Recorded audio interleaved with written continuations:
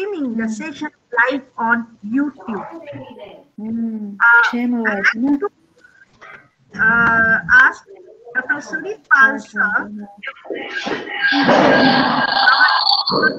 to all the participants of today's webinar. Good afternoon, everybody. Today, it's a great pleasure for us to have Dr. S.N. Joshi among us as an expert for the topic, who is a famous scientist in India. Not only India, he has also international fame. And we are really very fortunate to have him among us. Dr. S.N. Joshi did his MSc Tech in Electronics and Radio Engineering from Allahabad University and PhD from CCS University, Meerut. He had been in CSIR series for about half century as regular scientist, EM scientist, and national coordinator. He had coordinated the activities of microwave tubes area in CSIR series Pilani for 16 years as chief scientist. After his superannuation, he had coordinated a major multi-institutional project sponsored by DST New Delhi as its national coordinator for design and development of a very high-power device known as gyrotron. He had also been advisor of CSR network program on high-power microtubes for about 10 years.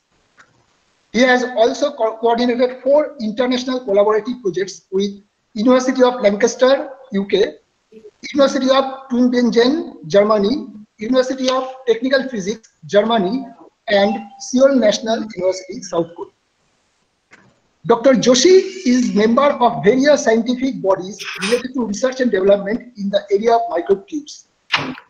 Around 16 R&D projects for space, atomic energy, and defense have been completed under his guidance. Dr. Joshi's major research contributions span over a wide variety of topics in electronics and microwave engineering, microtubes, and ultra-high vacuum technologies. Dr. Joshi has supervised the MTech and BTech BE dissertations of 60 students and has published more than 125 research papers. He has also been received Sir J.C. Bose Best Paper Award from IET. He is a member of various societies like IEEE, IETE, IVS, PSSI, IPA, VEDA, and IFT. He has also been the chairman and member of various advisory and review committees of different organizations like DRDO, BAE, ISRO, CSIR, IIT BHU, IIT Roorkee, and BEITY. He had also been the co-chairman of core group of state SMT demonstration for 3 years. He was also in the board of governors of Graphic Era University, Dehradun, for 2 terms after his superannuation. During the past 14 years, he has been closely associated with the activities of National Council of Science Museum, NCSM, Government of India in various capacities, that is, member, governing body, chairman of executive committees of National Science Center, New Delhi, chairman of selection and assessment committees of its scientific and technical staff. Presently, he is chairman of the Research Advisory Board of NCSA. Now, may I request Dr. Joshi sir to share his knowledge with us.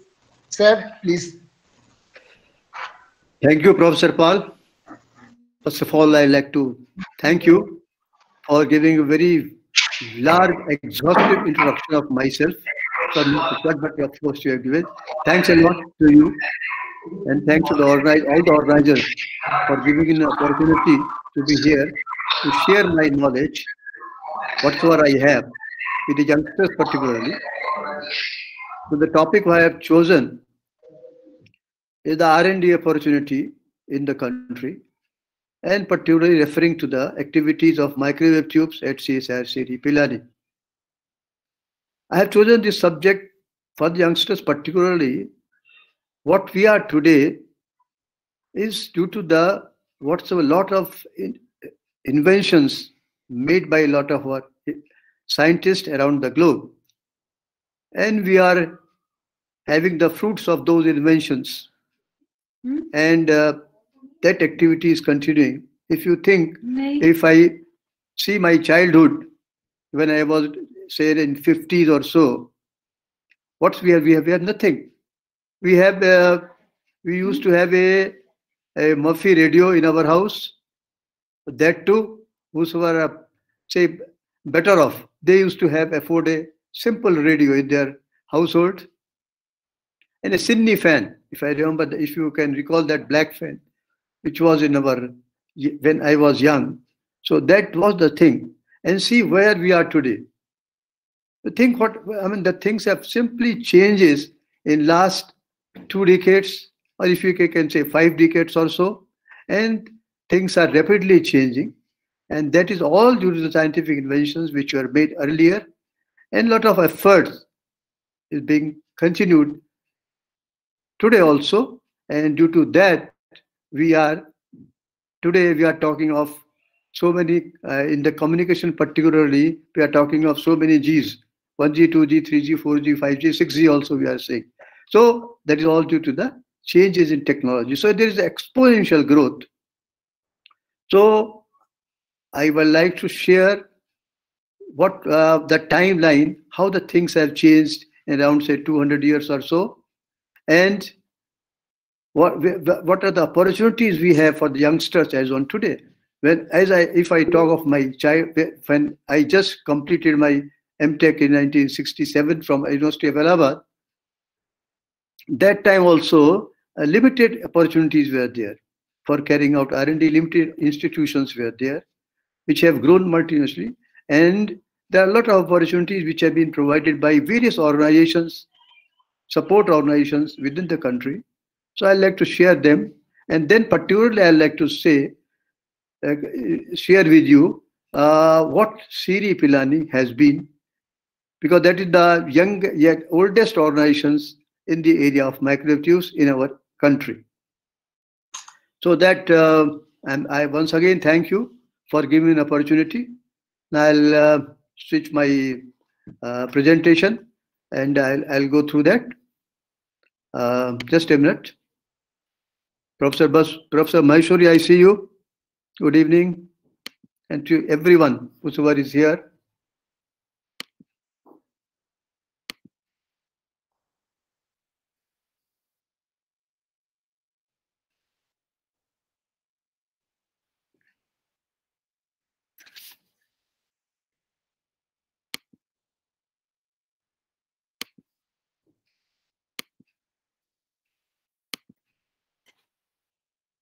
Is the screen visible to you?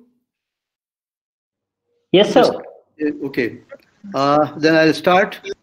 How much time is allotted to me? I'll adhere to that. It is now 3:15. Yes, sir. You can continue up to 4:15. No problem. Okay. Okay. Thank you very much. So if you have any issue, I can cut short my presentation also. So anyhow, thank you very much. So I'm talking. The title is R&D opportunities in the country. Vis-a-vis role of CSIR series microwave tubes. So this is what I would like to cover, and this presentation is with you all it is shared with you everyone. So I may run some time fast because something I have not been able to cover fully. So I would like to be excused for that, but I'll try to cover to the extent it is possible.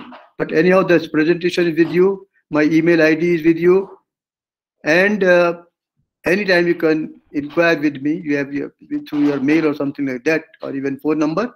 I'll be there. Whatsoever knowledge I will have, I'll be happy to share with you. This is the great organizations where I have been for about half a century, 49 years precisely. I call it half a century. So this institute was established by our first Prime Minister, late Pandit Jawaharlal Nehru.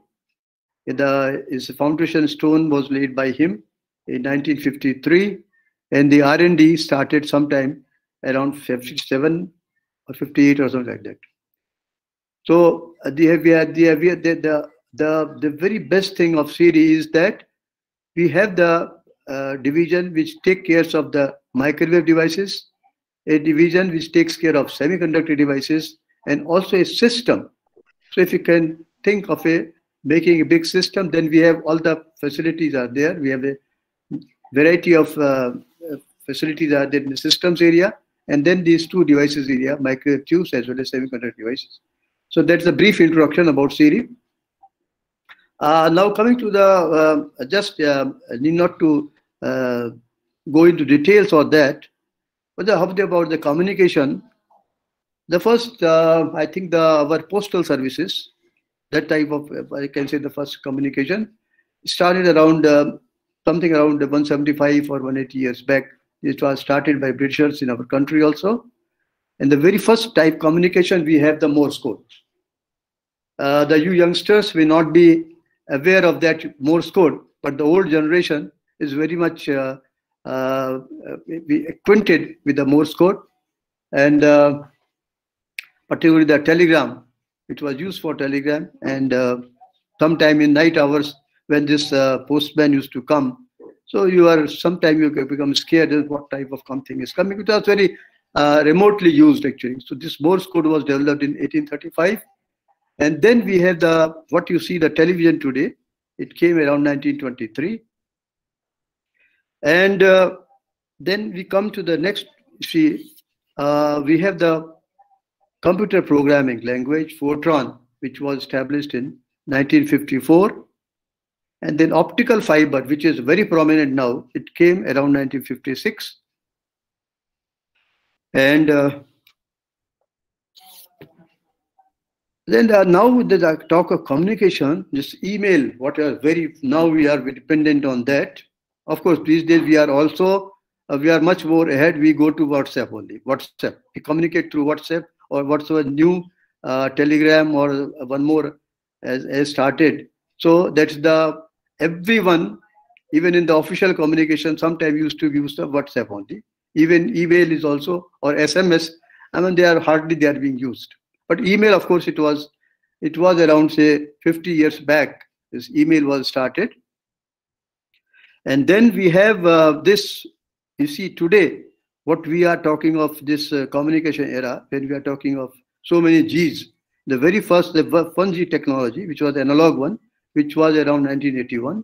And then we have this 3D technology and 4G technology, 5G technology, IoT, AI, all these things are now. Now, if you see that these days we are talking of Facebook, we are talking of Twitter, we are talking of these things, they only started around 2004. The Facebook started around 2004. So then we have the YouTube, Twitter, iPhone, WhatsApp, Instagram, all these things. So the things are rapidly changing. This 4G, 5G, and whatsoever. At present, of course, we are in country or in 4G only. But there are the countries who have also gone to 5G. I am also audible. I'm audible clearly? Yes, sir. Okay, thank you very much. So this is what we were and what we are. See, you all must be, the youngsters must be realizing that how the things have been changing, and this basically goes to the advancement in technologies. That's the main thing. The inventions have been made earlier, but those inventions are being used. The fruits we are getting the fruits what we are right long back, about 200, 250 years or 300 years back, and we are taking advantage of that. So that as on today, we call that things have changed rapidly, and still you don't know what will happen in next 10 years or so. We are not able to visualize because 50 years back we never utilized where these things will come, even 30 years back. So thus we cannot say how the technology will take us to where in another one decade or so. So the thing is, there are due to these advancements, what we have been taking, inventions or technology, opportunities, abundance of technology. That's what I like to share with the youngsters particularly. When we were searching for the job, in those time, even the parents used to say that, beta engineering kar lo, beta medical mein chale jao. They are the only two options what used to have. But if you take today, there are enormous subjects which have come, and you can choose them, and you can. The only thing is, whatsoever subject you choose, you have to try to do your best. You have to excel in that particular field, whatsoever you choose. There are unlimited fields these days. Don't see we are talking of engineering or medicine only. There are now abundant technologies which are available. Only thing is you have to focus and you have to excel your best. And opportunities are abundance, you have to catch them. But the only thing is, you youngsters, you have to try to do your best, whatsoever field you choose. Now, coming to the opportunities what we have in the country as on today, we have plenty of CSR labs. There are about 37 CSR labs across our country. And the advantage of CSR is, CSR has been in various different disciplines. CSR presence is there. Department of Atomic Energy, I'll just go into detail about them. Then ISRO labs, DRDO labs, DEIT labs, Indian Institute of Science, Bangalore, Tata Institute of Fundamental Research, Mumbai, all IITs, all NITs, central universities, some of the state government universities, and some of the private universities and colleges. They also have the facility of research and development in their curriculum. Not all, but some are there. They are doing very good. You may be knowing them. They are some of the private colleges or universities. They have been doing. They are very doing particular field. But these other, what's why described earlier, these are the organizations who take care of the research and development, particularly in the area of electronics.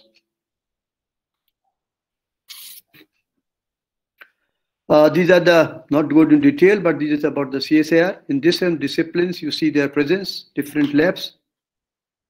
In addition to that, about 10 years back, or even more than that, Academy of Scientific and Innovative Research was established by CSIR. And this program runs across all labs of CSIR, where they provide, there are 3 streams. As on today also, they provide MTech, 2 years MTech. They also have integrated MTech PhD program, and third is pure PhD. So the intake can be only for MTech, integrated MTech and PhD, and only for PhD. So that this academy, and earlier in this academy, through some batches, they were integrated in the system of these laboratories at scientist C level. But as on today now, they have to compete. Whatsoever posts are advertised, they have also compete. But they have the advantage of being in CSIR, doing MTech from CSIR. So they know about a lot of things in the beginning itself. So they can compete in a better way to the other students. So the facilities is there, is still on today. The programs have changed, but still, broadly, these are the 3 disciplines where CSIR is there. They are the different, I'll not go, these are very clumsy, so I will not go to the ISRO, different labs of ISRO. ISRO, you are all aware that ISRO has various programs, particularly for satellites. Our whatsoever TV we watch, it is the courtesy of ISRO only. Various programs they have, various satellites they are launched, and they also have, in addition to the satellite, with different type of INSAT program, they also have remote sensing. They also take care of the remote sensing to take care of different in our universe, whatsoever is going on. That's a remote sensing is their program. So they are different laboratories, different centers are there. And the more prominent are, you may be knowing that ISRO in Bangalore, SEC in Ahmedabad, and VSSC in Trivandrum, and there are a lot of more. But these are various ones where broadly these satellites are made and launched. So they are different their programs. You all aware with the Chandrayaan 2, which was very recently launched in 2019, and before that, the Mars mission, which were the one which could do that successfully in 2014. And these again, this satellite navigation and Gagan programs, they are also running with them. So they have variety of programs. And DRDO is another Defense Research and Development Organizations. They have number of labs. And what you see the red dots here, I don't, these dots are not visible. Yes, red dots are there.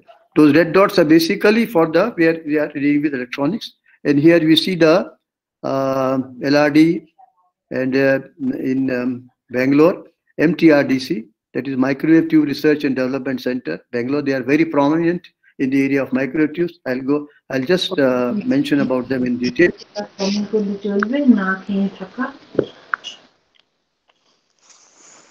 Something problem or I'm clear? Yes, sir. Please continue. Okay. So then this you know about this research center Imarat. You also know about LRD, TLRL, DRDL. All these laboratories we are the missile programs. They are very prominent with them.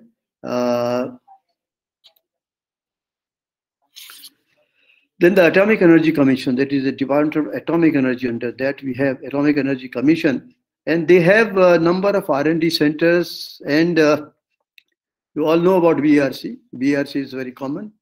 And then on the extreme left hand, you see the R&D centers. That is the BRC, then Raja Ramanna Center, which is RRC at Indore, Variable Energy Cyclotron Center at Kolkata, Atomic Minerals and Directorate for Exploratory Research, Hyderabad and Bangalore, and Global Center for Nuclear Energy Partnership in Haryana. And then on the lower side, you see the Homi Bhabha National Institute, Board of Research in Nuclear Sciences, National Board of Higher Mathematics. In addition to that, there are some public undertaking, industrial organizations, service organizations, and aided organizations. And in the aided organizations, you all know, is the Tata Institute of Fundamental Research is there, and the Tata Memorial Center, Mumbai, and Shah Institute of Nuclear Physics, Kolkata, and all the. So there are a number of organizations, and this is the broad spectrum of the atomic energy. And you all may be at least definitely knowing about the BRC. BRC, long back, used to have a, they used to admit for their programs, as now CSIR is doing after so many decades. She has started this MTech program. So they also had this PG program, and they used to provide whosoever is selected used to get almost a regular salary of a scientist, and after completing 2 years, used to be absorbed. They used to be absorbed in the system.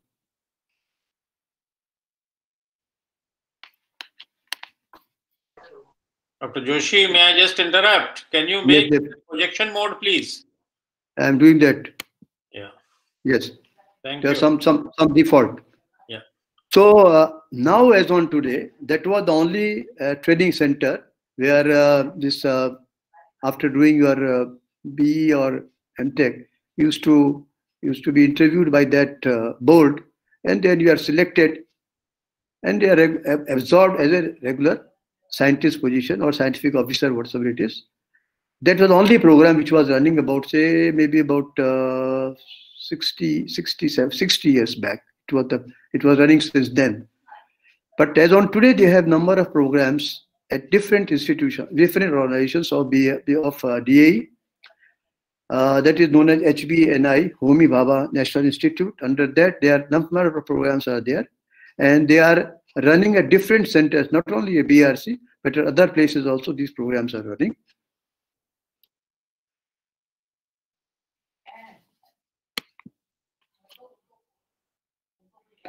Now coming to the support for research and development in the country. I mentioned earlier, but I'll not go into details of them. Few of them I'll be listing. CSIR, that is the Council of Scientific and Industrial Research, where I had been for about privilege of having been there for about half a century. So they have a group which is known as Human Resource Development Group. They support research through this Human Research and Development Group. For that, it has objective of promoting research in scientific and technical, including agriculture, engineering, and medicines. So different types of disciplines are supported by them. And they also conduct this, you may be knowing that this test for GRF, SRF, and RA, centrally they are organized by CSIR. And they also provide grant to progress different universities, PG institutions, etc., and public and private sector. Means you, if you have a good proposal, it's not an individual. The particular organization can submit a proposal to HRDG group, and that project is sanctioned. They are actually if it has some link with any particular organization, but any particular laboratory of CSIR. Suppose I am in Siri, and if anybody submits a project which is relevant to the activities of Siri, it gets priority over the other project which do not have such support or sponsorship, I'll say.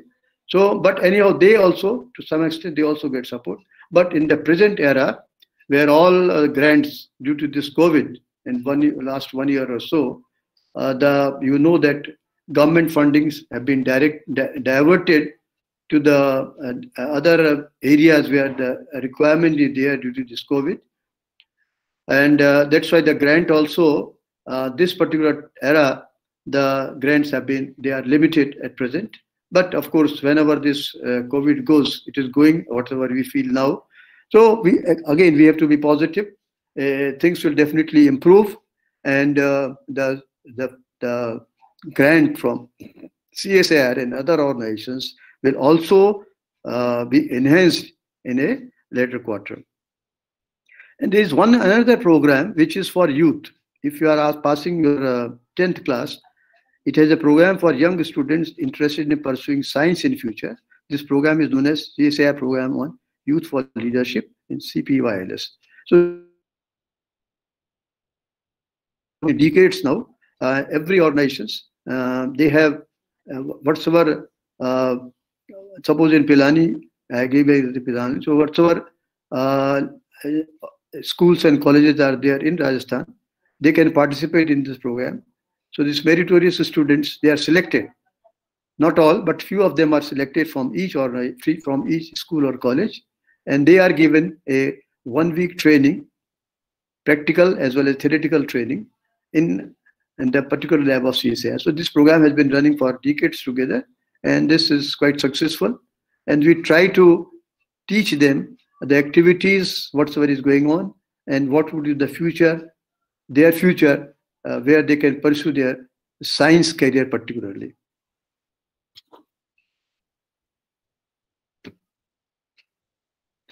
The Defense Research and Development Organizations, DRDO has also, Dr. Lalit may correct me, but probably 45 or even more than 54, if I'm correct.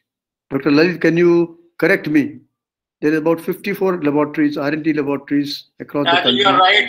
Recently, a few have been closed down, so the number around. Yeah, that is different. That is a different thing. So I'm just a rough estimate I'm giving you. So they are also working in different disciplines, and they also support projects, not only within DRDO but outside DRDO also. There is a extramural research and intellectual property rights division, ER and IPR. They support R&D projects. You have to prepare a project and submit to them. And again, same thing what was in CSIR. If your project has the requirement of some of the laboratories of DRDO, naturally they get priority among projects which are directly supported. But ER and IPR is a greater funding agency. They have been supporting projects. Not only they support the project, they also support the various, if you are organizing some conferences, etc., they also support for undergoing those programs. The support they also did. So what I want to see, means DRDO is a very vast organization. You all know about DRDO. All the requirement of defense is taken care by them, and whatsoever you see now is the credit goes to DRDO, different labs of DRDO, where we are today. in different disciplines, particularly for the our defense forces, all military, navy, or air force. So that all is being, that all research and development and that pilot production is being done by DRDO. Department of Electronics and Information. If you permit me to add, Yes, definitely, please. DRDO has other channels of funding also. And one of them is that each lab can give a small project up to 10 lakhs. Right. So that sorry. Thank you, Dr. Lee. That I remember. Contract for acquisition of research. Yes. And thank you for that. And I also remember that we have also taken advantage of that. Such projects have been taken, given by MTRDC to CIRI for such small projects for doing particular job. Thank you, Dr. Lalit Kumar. In addition, there is one more, something bigger, which is that DRDO has also set up 3 research boards. Yes. One of them is called the Naval Research Board. Another is Aeronautic Research Board. And the third is Life Sciences Research Board. So these research boards have their own funding, which totals to about 100 crores over the 5-year plan or so. So that is another thing, if your project falls in one of those domains, and they have some priority areas. Thank you. Thank you, Dr. Lalit Kumar. Thank you for giving this information to me also. So this DEIT, by Department of Electronics and Information Technology, have different centers at different places. Samir is one of them, which is close to us because they deal in the microwave tubes. So not only microwave tube, but they are tube technology. They are there, but they also support R&D projects. Department of Electronic Information Technology. But only thing is they have a rider that whatsoever project you submit, it should have a partnership from industry. Either it is direct sponsorship, or they provide the facilities and for carrying out research, etc. So it means they have, their partnership is required. So if their partnership is there, if such partnership is there with any private organization, then such R&D project get priority in the IT, and they should have a even NGOs are also, if they are NGOs, they are registered NGOs, they also get, and we have a minimum experience of 3 years, they also get support from DRDO. And in addition to that, as DRDO and CSIR, EIT, they also support organizing the conferences, either in national or international, support that. And particularly they encourage, I'd say, in the beginning, for industrial participation in R&D projects. DAE, as I have earlier mentioned, they also support, they have number of centers, as already informed. They also support the projects to other organizations through their 2 centers. One is BRNS, Board of Research in Nuclear Sciences. Another is BRFST, Board of Research in Fusion Science and Technology. But now actually, as on today, only one of them, they are merged together, only one of them is supporting research R&D projects. And they have a lot of programs for academics, as you have already know, through BRC, as in this Homi Bhabha research in the national program. So DST is another one, Department of Science and Technology. They take care of not only electronics or physics, all disciplines of science, engineering, and technology. They support R&D projects. But such again, you have to submit the project, which is your project proposal is submitted to the experts. Then they meet, you invite you, you give your presentation, and if it is okay, you are given the sanction their projects. But again, they also again they generally support projects easily. They are supported, which are of the tune of 10 to 15 or 20 lakhs or so. But if you have a major project, then naturally it requires more screening. But such projects are also sanctioned by them. And naturally, they also support as others. They support for holding national and international conferences. and also support this international travel for conferences.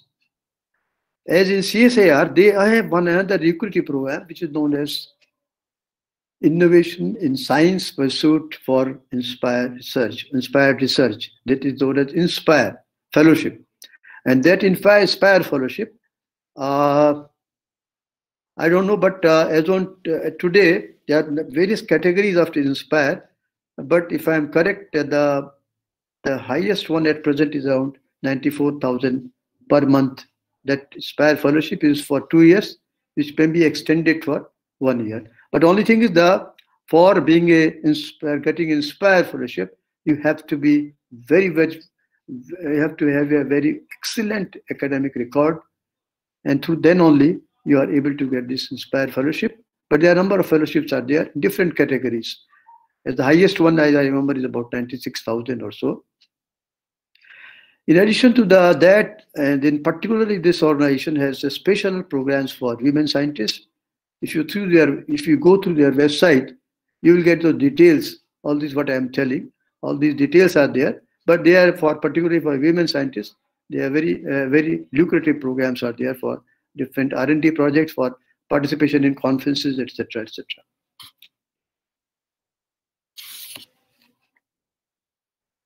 I have to see my watch also.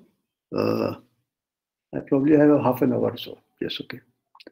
So now coming to the that part one is over, where I was discussed about what sort of facilities, R&D facilities are there in our country, and what type of initiatives has been taken by our country after independence, after getting independence.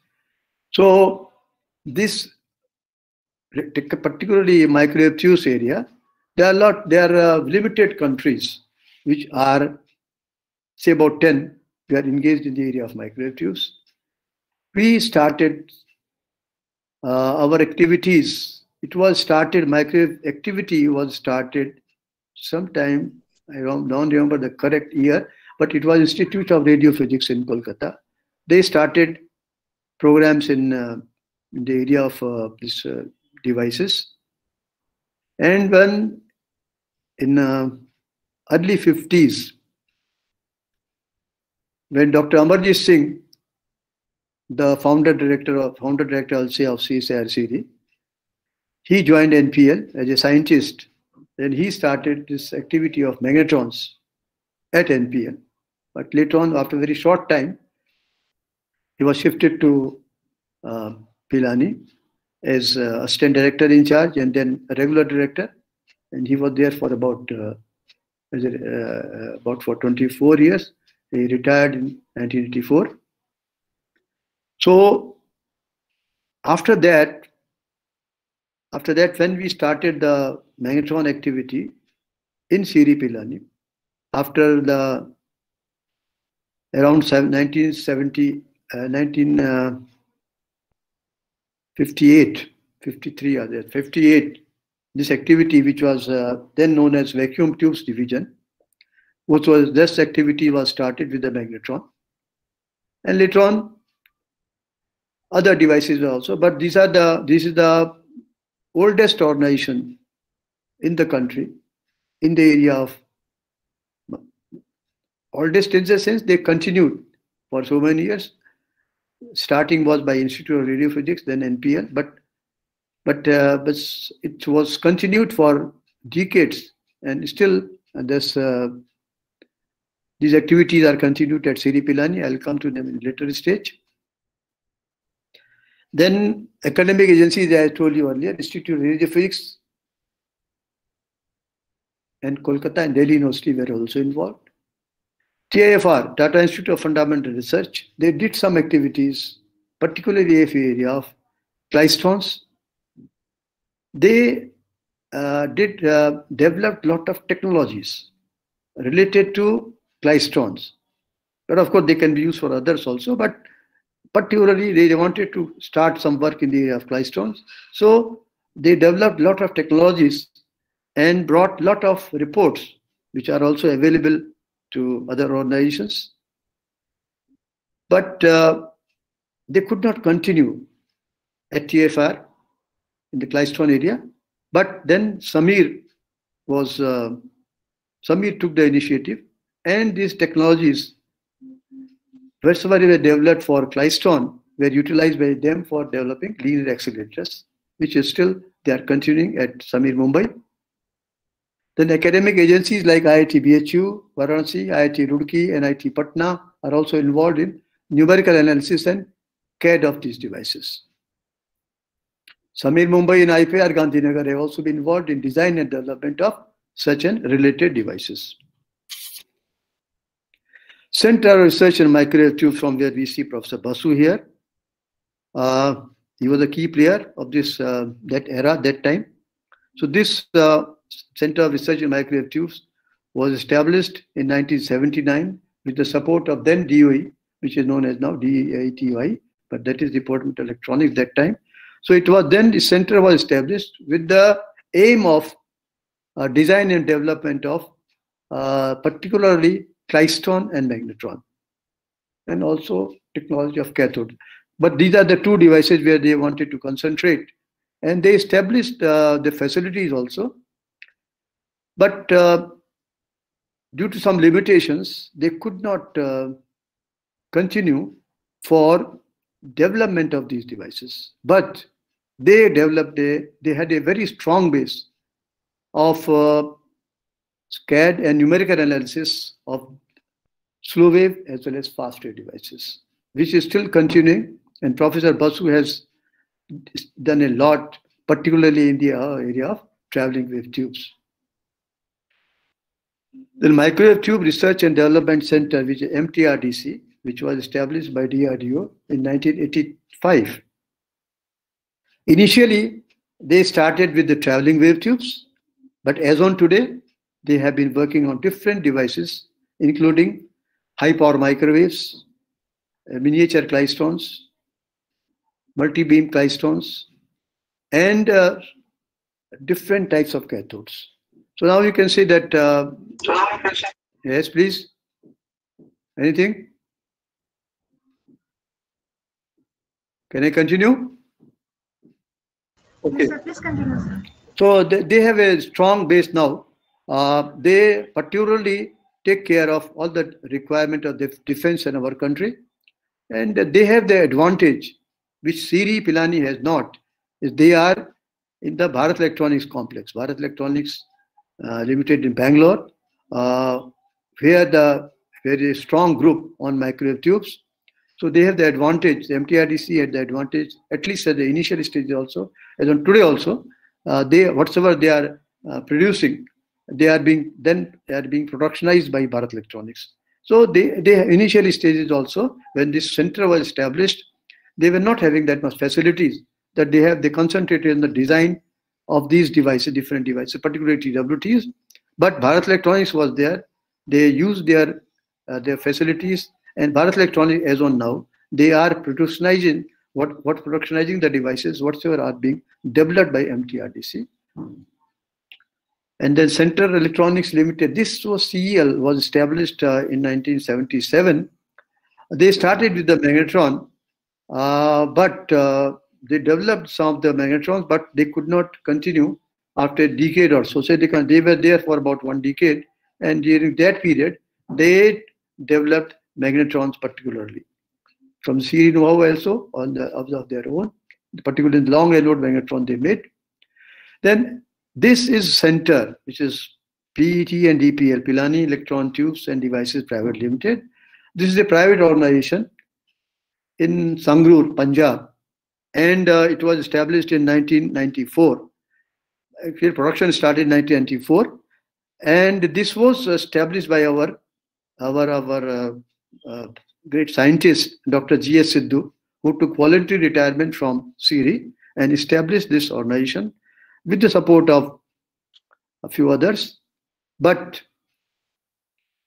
very good, very admiring thing about that, in the tube technology, we always say, either with Siri Pilani or Bharat or MTRDC, we always say, if you get a yield of 50 to 60%, we have done a great job. Means, suppose we develop 4 tubes, out of them we got two works properly, then we say yes, this is quite good. But this is called yield. So in their case, though they are not making the microwave tubes, they are basically making triodes and tetrodes, but the technology is same. So I'm just very happy to share with you the yield is almost 100%. With the infrastructure, I mean, there is no comparison of infrastructure what we had at CIRI or what we have at MTRDC. Of course, now with time they have also improved their infrastructure, but about say 10-15 years back when we used to visit them, we used to compare what facilities we have and what type of facility they have. And even those facilities, they are able to get about 100% yield. So it is a great achievement. And Dr. Sidhu's both sons, earlier one was in US, now he has also started, he has joined this company. Younger one was already with them. And now, very recently, about 6 months back, they also have now entered in the area of microwave tubes, started the development of a CW magnetron, probably in S-band, if I'm correct. And this is required by the jewelers in Baroda. That is their requirement. Therefore, meeting their requirement, they came to this organization. This jewelers came to this organization, and they have started now. Probably within 6 months or a year at the most, they will be able to produce the very first CW magnetron. That will be the very first microwave tube achievement of this. This will be of PET and DPL. So earlier they were not in this. They were only using triodes and tetrodes. Then very recently, this VEM technology, Hyderabad, and Panacea Medical Technology, Bangalore, have also recently entered in this area, and they have taken, very recently they have taken from CIRI, and Panacea particularly, they have taken know from CIRI Pilani for in the area of magnetrons, and it's on magnetrons only. So this is what the organizations which are involved. Now, just quickly, I'll glance. I have another 10-15 minutes. Because I was in CIRI, so I'll just, that day I am a bit partial. I have not taken care of other organizations that much, which I am going to talk about CIRI Pilani. I hope you will not mind. For the, this is what the electromagnetic spectrum is, starting from lower frequencies to extremely high frequencies. In between, you see microwaves also. So basically, microwaves, when we say microwaves, it means of the order when the frequency goes into gigahertz. Or you can say the wavelength comes to centimeter range. Below the centimeter range, when it is more than centimeter range, there are UHF, VHF, something like that. This is for the students only. But when it comes to the centimeter, in the range of centimeters, we call them microwaves. And then that this wavelength goes to millimeter, we call them millimeter waves. So up to 30 gigahertz, they are known as microwaves. They are in microwave range. Beyond 30 gigahertz, up to 300 gigahertz, they are millimeter waves. And after that, they are sub-millimeter waves, terahertz, something like that, 10 to the power 9, 10 to the power 12. So that way the frequency, but mostly the microwave range is where we are generally working, is in this range only. This is 1 to 30 gigahertz in the range. But of course, there are these now devices are there where we are talking of very high frequencies of going to sub-terahertz or something like that. But mostly of the devices which are being developed in CIRI Pilani or MTRDC or being produced by Bharat Electronics generally lie in this range, except few which go beyond this frequency also. Here you see the regarding the communication, what you see the x-axis, you see the frequency or the wavelength. On the y-axis is the attenuation of the atmosphere due to different gases or water vapor whatsoever it is. So you see the white portions. White portions are the one where the communication is possible. So in the beginning, on the extreme right-hand side here, this particular one is the microwave region, 1 to 30. Here, the atmospheric atmosphere is very low. But here again, in this region, where water vapors is there, then again there is a window around 45 gigahertz. Another window at 95 gigahertz. So there are some windows where the communication is possible. Otherwise, in this shaded portions, you have heavy attenuation due to the gas molecules or water molecules which are present. You cannot communicate, your signal will die down. So there are limited windows which are available for communication when we talk of the microwave propagation. Then for the generation of microwaves, there are many routes. One is the semiconductor-based technology, which are known as semiconductor solid-state devices. And the second one is the vacuum-based technologies, where is known as microwave tubes, where I'll be discussing some detail about these devices. Then third one is the combination of vacuum and semiconductor technologies.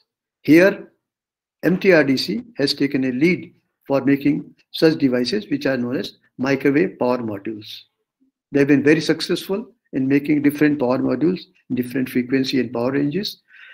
And then is the last one is the plasma-based technologies. This is being tried, not very successful yet, but 1, 2, 3, we are here. We are already making those devices.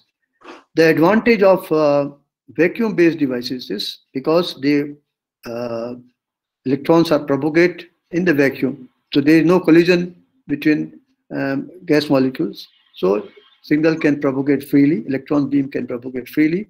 So that's why you can go to very high powers. When semiconductor-based technology, that's the disadvantage. You cannot go to very high power and also cannot be extended to very high frequencies. But as on today, now things have changed. When we are talking of silicon and germanium, that was the era when we are talking of this is a limitation. But now the new materials like indium phosphide, gallium arsenide, all these have come. They have enhanced the capability of these devices. So there is a lot of competition now between semiconductor-based devices and vacuum-based devices, particularly at the lower frequency range.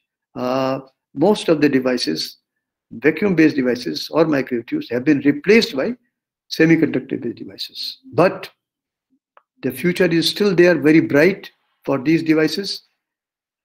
If you are talking of very high power, we are talking of megawatt or gigawatt, then there is no option other than going to microwave tubes, or talking of terahertz range of frequencies. Again, we have to use the vacuum-based technology in a different category, which I'll tell you there later on.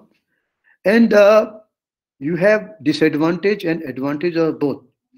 Semiconductor-based devices, you have some advantage, some disadvantage. Vacuum-based technology, some advantage, disadvantage. So the combination of the two, where what is done actually, you have a vacuum-based device, you have a semiconductor-based device, a semiconductor-based amplifier, say gallium arsenide amplifier, which has been used by MTRDC, developed by SSPL in Delhi, and that amplified output from this semiconductor amplifier is provided to the input of a vacuum-based device, which is traveling wave tube, a short section of a traveling wave tube, and this is all within a box. So for a user, it is single box, but within that you have two devices, like microwave tubes and semiconductor devices. So this combination works a lot. So you get the advantages of both the devices. So this has been very successfully tried and now being productionized by MTRDC in Bangalore. Just to show you, so you all may not be very familiar with the microwave tubes. This is what you see. A particular device is known as traveling wave tube. Here, what you see, this part is the electron gun. This is the RF structure. Is a helix here, and the collector, which collects the electron beam after the interaction process. At the input, and you take the output here. and this requires a magnetic field. So the electron gun, this is the known as the microwave, basically within vacuum.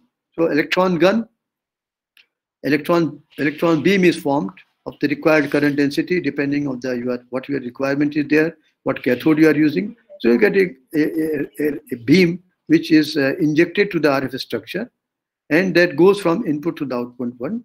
But again, what will happen if it is left like that? It will diverge due to the law. It will diverge. So to focus them, you require a linear magnetic field also. So the moment they have the tendency of going upward, the magnetic field will take care and they will move in a straight line. So electron beam is moved from this to this end. And in the process, when you feed the RF signal gets amplified. The bunching takes place in the electron within beam, and that bunch electron beam is after this amplification process is complete, is taken, RF output is taken from this terminal, and then the spent electron beam is passed to the collector. So this is the basically a working of a slow. This is known as slow wave device, where actually you are slowing down the electron beam because the RF has the velocity of light. So if it is like that with the different velocity, the condition of the interaction is that both should move at the same velocity. So what is taken care is the RF structure is made a helix, which is a spiral form. So electron beam takes a longer path, and your RF is moving the straight line. They take a longer path. So with that, adjusting the diameter and the pitch within the helix, you can adjust the velocity of RF and the electron beam, and meeting that condition, amplification takes place, and finally you get the output. So that is the requirement. So that is of any microwave tubes, which is known as slow wave device. The electron beams are basically not actually slowed down, but they are slowed down. And the other category, here is the limitations. And in this category, you have klystron, magnetron, backward wave oscillators, but they have the limitation that at higher frequency, particularly this particular traveling wave tube, that cannot give you very large power due to the dissipation in the helix itself. But on the other hand, the advantage of these devices, which is traveling wave tube, is its large bandwidth. You get a very large bandwidth. So particularly for defense applications, for jamming applications, wherever you want to make a broadband signal, this is the traveling wave tube which requires you for wherever jamming is required. Whether it is these days also you see sometimes you are hearing that your phones are jammed due to some disturbances are there. They are jammed. So in electronic warfare also this thing happens. So this is used for jamming purposes. The advantage of a traveling wave tube is it gives you very large bandwidth, but limitation of power is there because it has a fragile structure which cannot take that much power. But other like klystron and magnetrons, they use very large power. And this is another category. This is known as slow wave device, where you are slowing down the electron beam. There is the fast wave devices, where you have a spiral electron beam which is moving in the magnetic field. It gyrates in the magnetic field, and the gyrating magnetron beam pass through there's a cavity which takes care of the interaction, and finally you have taken to the their signal is collected by the collector, and here the different magnetic focusing coils which are required for focusing them. So this particular device, which is known as gyrotron, is at the advantage. It can go to very high frequencies. You can talk of terahertz gyrotron, and also they can give you very large power, very high power. So that's the advantage of gyrotron, that is the fast wave devices. The other two, again, slow wave devices, magnetron on the left-hand side, and this is a klystron here actually, two cavity klystron, and this is a magnetron. Magnetron is the simplest device. You see your microwave oven which you are using in your home, your mother or your sister is using, or you yourself may be using microwave oven. It requires a very low power magnetron, about 700 to 1 kilowatt. That is almost the power limit, and the frequency is fixed. 2450 is the frequency. 2450 megahertz is the frequency where these magnetrons are used for domestic applications. But for warfare, you need particularly for radar application, you need very high power. So there, different types of magnetrons are used, are capable of giving very high power, but they are simple in design, easy to make. So Klystron gives you much more higher power, but a relatively complex device than magnetron. Then these are some of the some traveling wave tube which have been developed. This was developed by ISRO Bangalore. This is a C-band traveling wave tube. It was developed for ISRO, and it was used in their ground stations both at Delhi as well as Ahmedabad, and very successfully operated. And this was Bharat Electronics supported this project, and this was a S-band traveling wave tube. And this was a mini traveling wave tube, which was for defense applications. And this is a Klystron, this was initially started by C.E. Pilani, but later on this was completed by MTRDC Bangalore.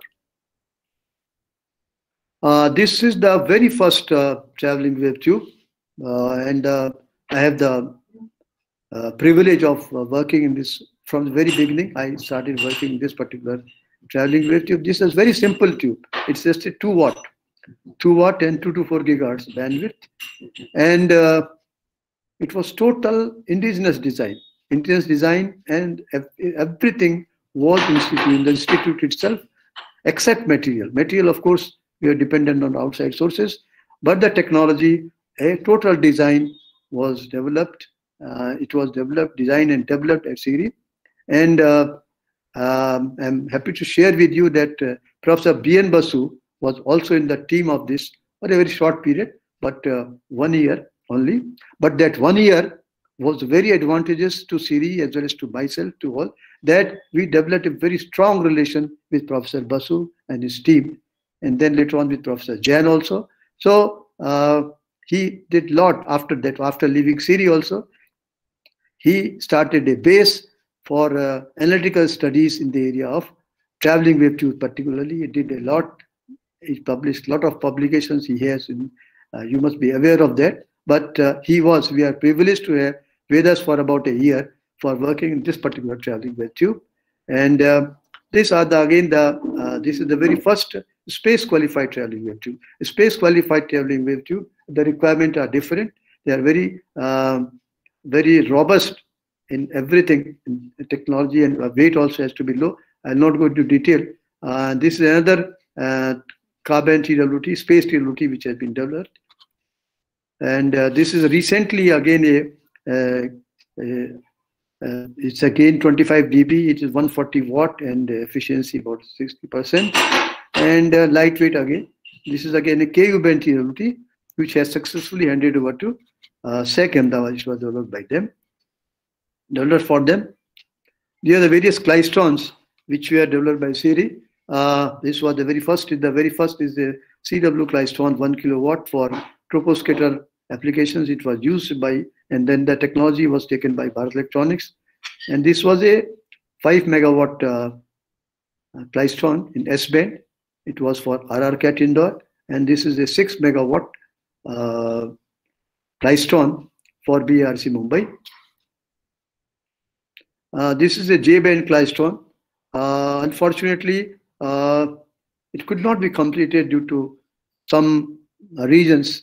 But anyhow, the technology was established, and we got a lot of help from MTRDC as well as from BRC for developing this particular Klystron. Sorry. These are again some initiatives under the CSAT network program for developing the technology of 352 megahertz and 5 gigahertz Klystron. 5 gigahertz Klystron was the requirement of IPR Gandhinagar, and this 352 megahertz beam stick tube which was made, this particular Klystron was the requirement of VRC for their active denial system, accelerator driven system, ADS program. There are some couplers where high frequency couplers were made for BRC by CIRI Pilani. They have been successfully used by them. And this is the window typical window made for IPR Gandhinagar. Ultimately, this of course is a 8 channel, but it is 64 channel. With the help of this technology was given to them, and with the help of industry, now they successfully developed a 64 channel window. These are the magnetrons which have been developed by Siri. Then the cathode activities, I'll have to push up now. Time is. Then we are also working on different gas discharge devices, particularly thyratrons in different categories. And then these are some we have been working on. Also working on a plasma-based device. Also we have been working, and Dr. Basu is also involved. And then positron. Dr. Neeraj Kumar of Siri has been working on that. Now coming to the end, I'll say that take 2-3 minutes. This is the project for which main project we have been working is the thermonuclear experimental. This is thermonuclear reactor using gyrotron. This reactor is being established in France, and when 7 countries are participating in this program, and India is one of them. But 7 countries means whole European Union are considered as one country only. So these are the countries which are mentioned here, and this is the timeline of this particular project. So we are not able to go directly to this. So with the support of DST, we thought of going to in between. We started working on a 42 gigahertz gyrotron 200 kilowatt power. We started with that, and we also in parallel with the support of CSI, we started working on this 120, 170 gigahertz gyrotron. So, but particularly this was the 42 gigahertz gyrotron, which was it took long time because it was a multi-institutional project. Siri had the main role, and Samir Mumbai, IPR Gandhinagar was the user as well as the participant in this program, and then BHU Varanasi and IIT Roorkee and Samir Mumbai.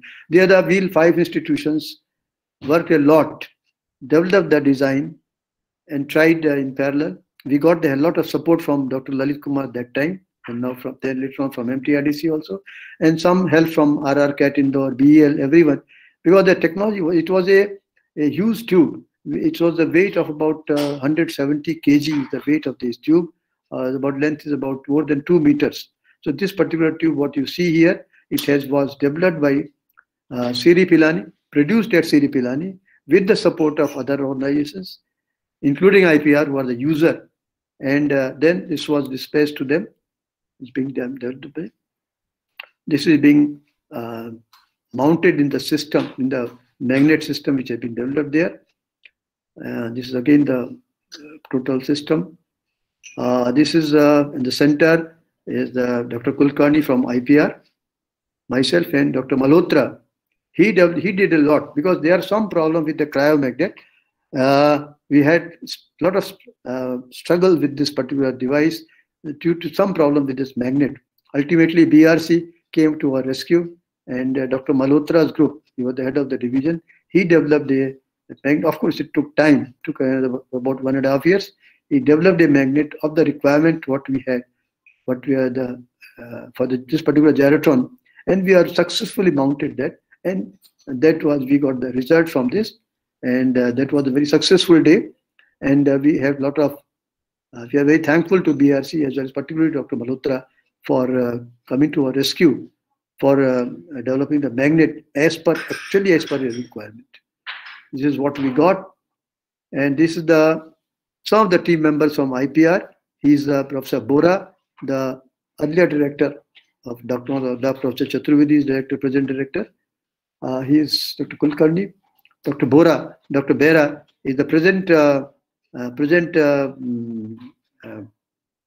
project leader of all the, or leader of the group leader of all the activities related to the gyrotron.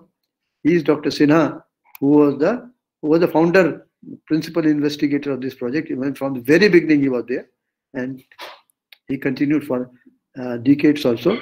And the other team members who are there with them, not full team, it's partially they are from IPR and Siri Pilani. They are there for the testing of the gyrotron.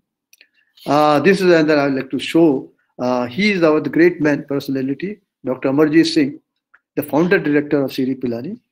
As I told you, he retired in 1984 from Siri, and he is that time he was the director, Dr. Chandrasekhar, Dr. Sinha, Dr. Hasina, myself, Dr. R.K. Gupta, and this is Dr. Bera. So this is, we are very, I mean, the very first gyrotron which was ready is the lab prototype. It was not exact gyrotron, but the lab prototype, very first prototype, he witnessed that and he congratulated the team. He was very happy because he also worked in the area of gyrotron. He was very happy to see that India has developed this particular gyrotron with own R&D. So this is I wanted to share with you this particular slide.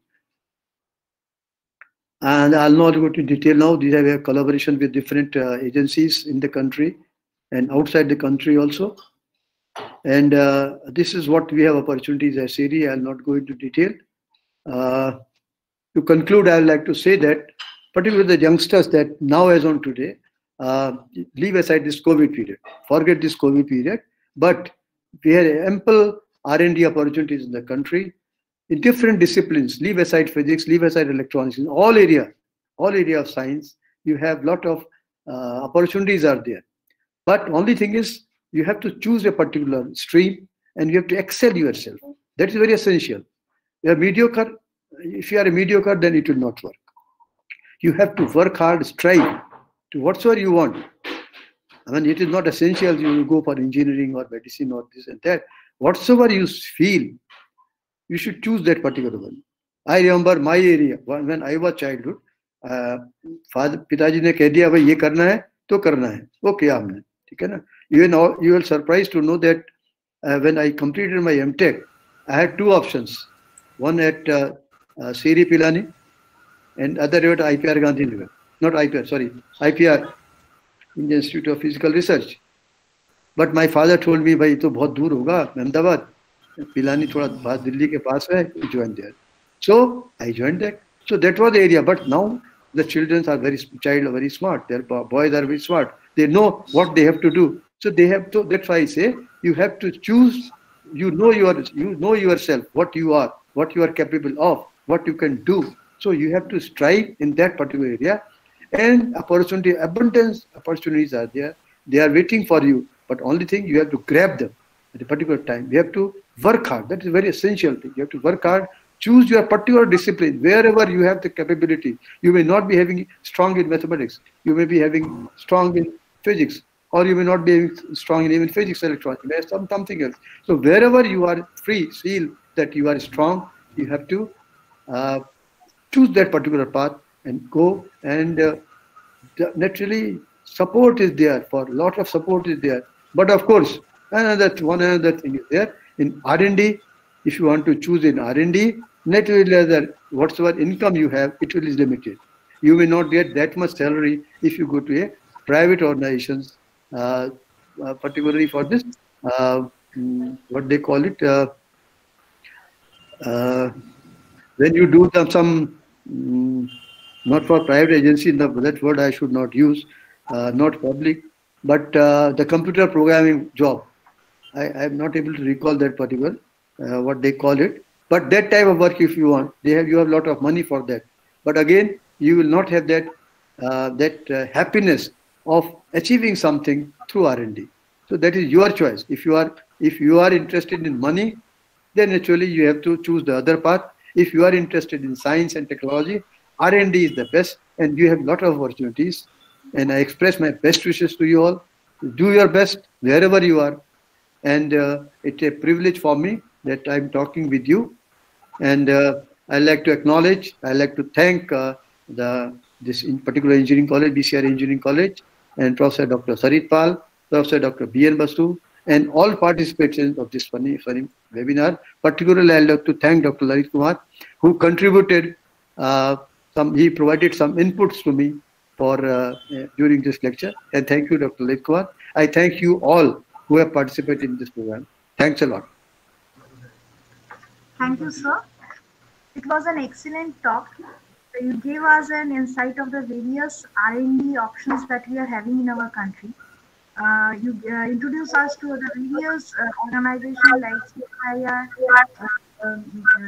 DRDO, Steve, where not only the members, the research scholars can also submit their research proposals to carry out their research work. Sir, we are happy to see we have more than 100 participants who are listening to your talk and really benefited from your words, sir. Thank you, sir, for joining us and giving us such a nice and beautiful talk on R&D. You introduce us to the various microwave tubes and the various techniques that generation of microwaves. And thank you, sir, for all such a nice presentation. I also thank Lalit Kumar, sir, for giving us give insight on the various research proposals and various organizations. I'd like to ask the participants if you have any questions, then we can start. Yes, definitely. I'll be happy to. For the question session, sir. Joshi, sir? Yes. Yes. Can we take the questions from the Yes, participants? definitely. I'll be happy to do that. Thank you, sir.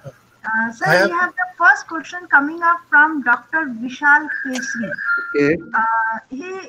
His question is, what is the power level of S band helix TWT developed by CSIR CERI Pilani? That is slide number 30, sir. It's a 125 watt. Thank It's you, 125 watt, KU bed, 125 watt. It has been handed over to ISRO, SAC Ahmedabad. Thank you, sir. Please. I have a question. Yes, sir. I am Yes, sir, getting please. questions from experts. I should have questions from. I am afraid to answer. No, questions. I'm a non-expert. I'm asking a question. Yes, sir, Basu, sir. Not please question. continue. A comment. Please May I do that? carry on. May I do that? Carry on. Kamalika, Yes, sir. Kamalika, may I do? Permit me. So now we have with us a great scientist who developed the first ever relativistic backward wave oscillator in our country.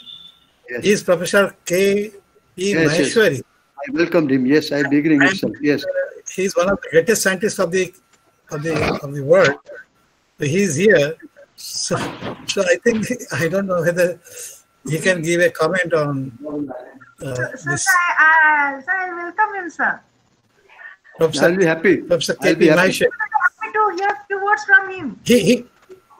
Yeah, Professor K. P. Maheshwari from DAVV, Indore. DAVV, Indore. Okay, Professor K. P. Maheshwari, please. Yes, sir. I saw you in the beginning. Lalit Kumar ji, yes. Thank you. K.P. Lalit ji, again. Where is KP Professor Maheshwari? Maheshwari. Yes, he's there. Sir, please. Mic is off, sir. Sir, please continue, sir. Sir, you're most welcome. Yeah. No, I'm very much thankful to Professor Joshi for a very nice talk and very informative to the young ones working in the field of the science, especially the students. And unfortunately, this seminar should have been open to almost all university students. Especially they could know many opportunities, many chances to work, and which Dr. Joshi summarized in this a small lecture, very big information. I'm very, very happy. Thank you, Professor Maheshwari. Professor Thank you. Basu is the great philanthropic professor Yes. who really thinks of good for the students in the country and devotes. So I might say it's a very nice experience, and he has developed in such tough time a very good job at home, and one could listen such beautiful lectures. So thank you, Professor Basu. Your imagination, your way of doing things, I really admire all your efforts. And Professor Joshi took all the pains to bring all the information available for the young students. And if they could, so I thought that this should have been open to somehow we could bring it to the notice of the students in the universities in the country. They would have really been very much benefited. Thank you, sir. And just for your information, Professor Maheshwari has helped us, Siri, for running that academic program, this MTech program. He was our faculty for so many years. Yes, sir. I remember those days. Thank you. Sir, one question. Can you hear me? Thank you, sir. I'm Dr. Yeah, next question, please. Yes. Sir, Sir, continue. okay. Can you hear me, sir? Yes, definitely. Yes, sir, definitely, Okay. sir. Please continue. Sir, actually, I'm not directly from this field, microwave and electronics. I'm a computer science Hello? faculty. So, hello. हाँ घर पे हाँ नहीं घर पे ही हाँ Hello. Please continue. Okay. So actually, I'm a computer science faculty. So but I'm interested in this field because once I was a student of electronics also. So if anybody from computer science can contribute into that field, how to proceed? Because we are working in 5G communication, basically on the routing protocol designs and all these things. But how this directly, what are the scopes of that as in computer science? The computer science has a great role. We are very dependent on the programming. Say all this design we have been using computer design only. So you are the expert. You can definitely contribute. That's what I feel actually. But that is an indirect way you are telling. But direct way, how can I contribute? Okay. There's the direct Professor Basu is there. No, I request Dr. Lalit Kumar. Yes. He's with us. So could he please comment on this? Sure. Dr. Lalit Kumar can do. Oh, sure. Please So do. let me understand who is this person who is asked question. Dr. Somnath Sinha. Dr. Sinha. Dr. Sinha. Yes, sir. There are two kind of opportunities that any computer engineer can do. Number one is that the entire design of the microchips is done by computer design, as Dr. Joshi told, which includes the computational electromagnetic, solving the ordinary and partial differential equations, and doing meshing algorithms, and then a lot of processing. The other way which the computer scientists can do is, nowadays, the computer-aided design require a lot of big memory and big size arrays to be analyzed. And so there is a need of doing the things in a multi-processor domain, so that the programs could not run for weeks together, but they could be done in maybe hours. So there is a need for doing the parallelizing of the programs and combining all the resources, data management, archiving. So there is also peripheral work which can be done for any institution to do archiving, data mining, and basically keeping the track of the system iterations and other things. But we can discuss in detail. Okay. Thank you, sir. I got the idea. The opportunities are there. There is no doubt about that. Okay. Thank you, sir. So I also take a opportunity to thank you, Dr. Joshi, for a wonderful interaction. Yes. We worked together for so many years. Oh, sure, yes. Now you are DRDO man, but there you are CSIR man. No, I shall myself Siri, so I'm a Siri man first, isn't it? So, You cannot forget Siri. Or Pilani you cannot forget. no, I was happy to see some of the tubes I worked while I was Siri when you showed this slide. So one thing, Yes. Dr. Lalit Kumar, he is fellow of National Economy, and he is the editor of one of the editors of IEEE transactions on electron devices. So I think he can give you a particular forum how to write papers and get through in IEEE transactions on electron devices and microchips. Yes. I will definitely be happy to sometime give a talk on how to get complete or how to write a good paper. Sure. Thank you. that will be very good.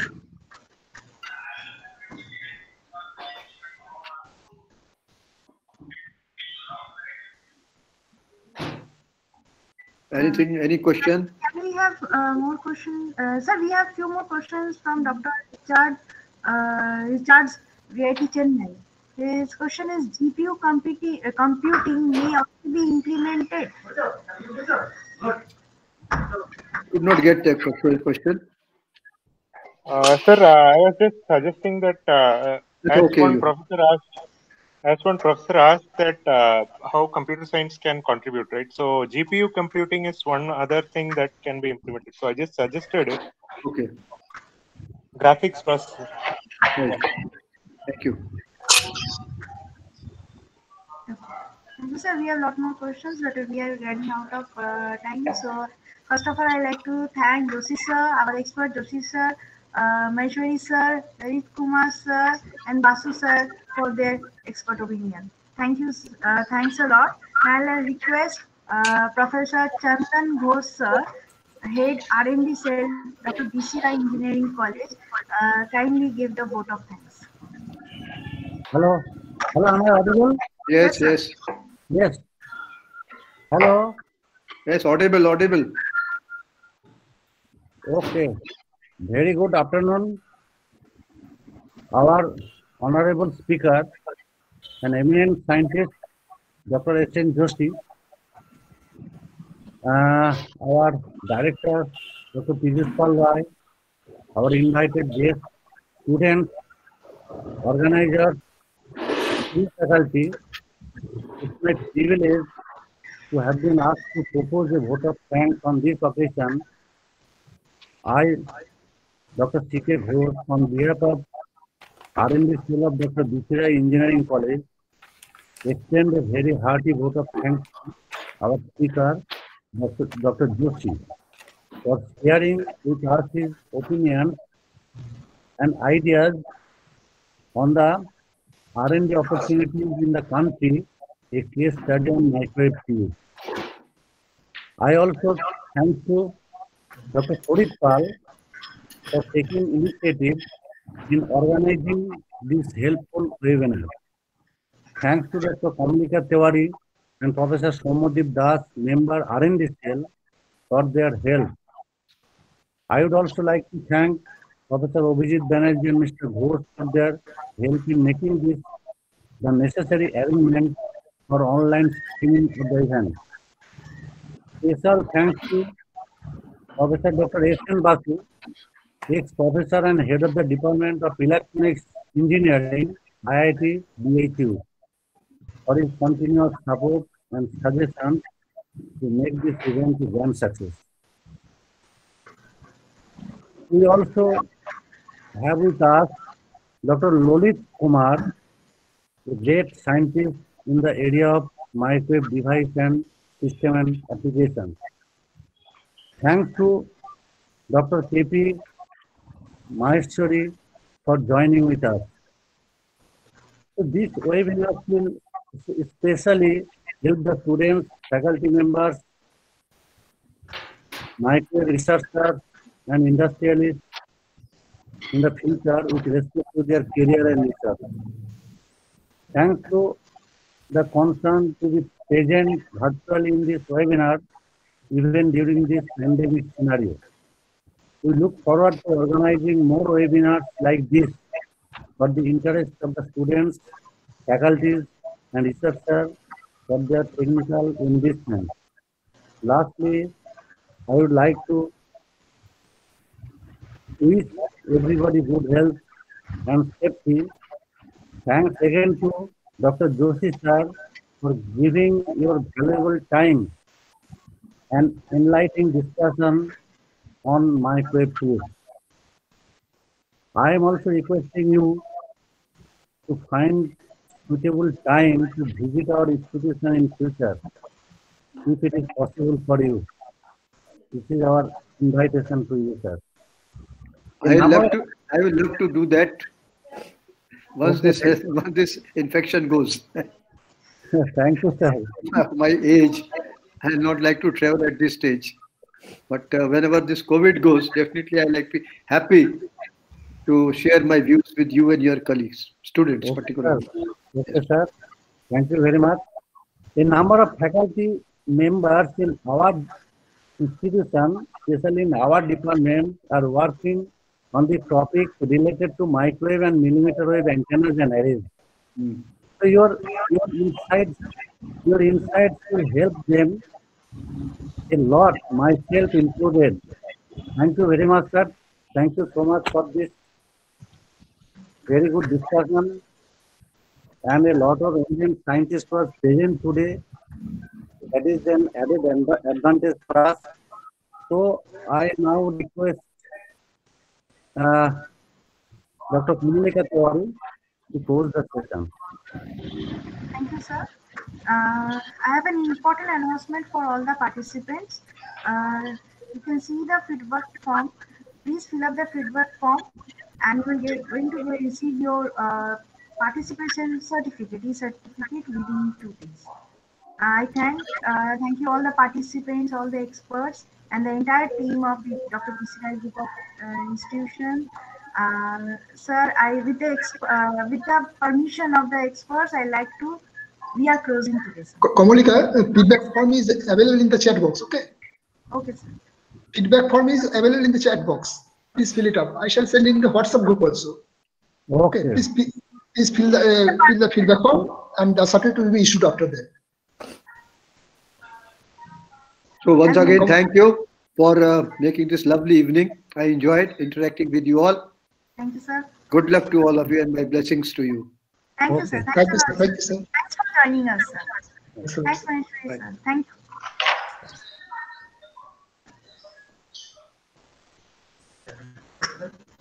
you.